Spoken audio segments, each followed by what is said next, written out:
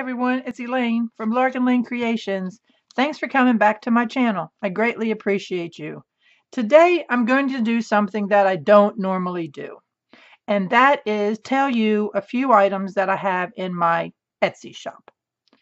And first thing is blueprints. I actually have blueprints that are 24 inches wide. Is that right? 30 inches wide by 24 inches tall. I think that's right. 24 by 30. Anyway, they're big. And these are just some of the samples where I've cut them down to use as journal pages. Some of them don't have anything on one side, which is pretty cool. And then others are busy, busy, busy, busy, busy, busy, busy. And I'm showing you these because I don't know if you remember or not, but the very first journal I ever did was with Nick the Booksmith when she did her Desert Island Challenge. I think that is where I guess actually I first got noticed and I kind of got hooked. So I want to show you that I have blueprints in there. Now I'm going to tell you they're expensive to ship. I give you a pretty good amount for the dollar, but they're expensive to ship. Not my fault. Then the other thing that I have, and I've kept them in the cellophane, so I'm hoping you're going to be able to see pretty well. But I have book plates, and these are mostly leather. There's a few that are leather, but they're still pretty nice. And what I do is I give you 5 of them for $8. And here, let's take this one out. I give you the entire book plate. It's got the holes in it so you can do brads or whatever. And I give you this little middle piece also along with it.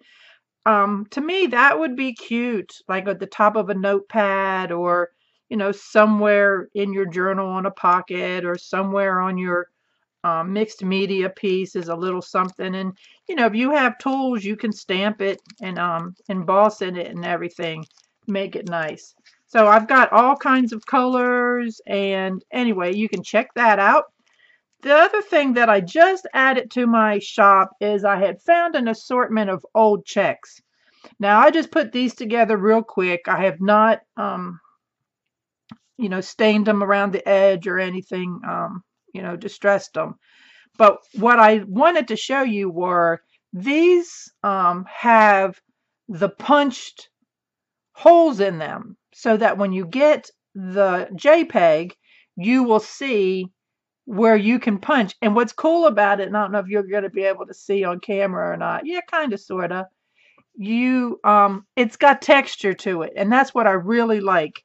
And I give them to you in JPEG also. That way, if you want to make the check a bigger check or a smaller check, that's up to you. You can manipulate it if it's a JPEG. And what I've done is I've given you 9 fronts and 6 backs. All right, now, talking about the backs, these two, most of the time when people endorse their checks, they endorse on that end of the check. Well, there's a couple in there that it wasn't that way. So when I went to do the piercing of the paper, I noticed in the back, and let's see if I can get this where you can see. You can see that there are holes there, but I punched over here. So that back has to get swapped around. So I tore these so I would know not to use them. And, I still might throw them in something, continue to tear them and tuck them in somewhere. I mean, you can still write back there and all, it's, But there's a couple of them you do have to watch to make sure that you put it on right. But for the most part, all of them, they line up great. You can punch them. They're great. And I've got these in my shop a little cheap. That one didn't have any punches on it, but all the other ones did. I think there were 2 that did not. So anyhow, I just wanted to stop by and say, please check out my shop.